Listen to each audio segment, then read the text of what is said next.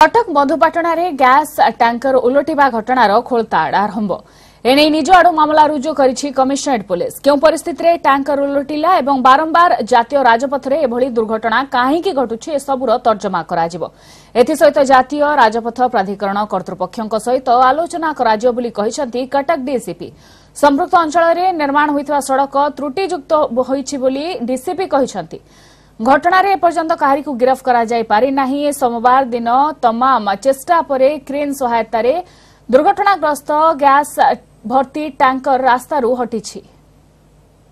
NH उपरे गोटे tanker जो उलट पड़ी थिला से के ऑलरेडी हमें केस रजिस्ट्रेशन करिछु से केस रे भी इन्वेस्टिगेशन चालू और से हमें तांको डाकुछु डाकी के से जिंस को सेठी लगातार 3-4 टा केस हला एक्सीडेंट हेछि सेठी तो से जिंस को हमें कौन केमती कौन करी होबो से तांकर संगे हमें ऑलरेडी डिस्कशन करूछु। एबे पर्यंत का को अरेस्ट करा जाय नै से केस रे। एबे तो काली तो हमार लोक पूरा लागि थिरे रेस्क्यू पई राती 2-2:30 हे गला रेस्क्यू करी करके।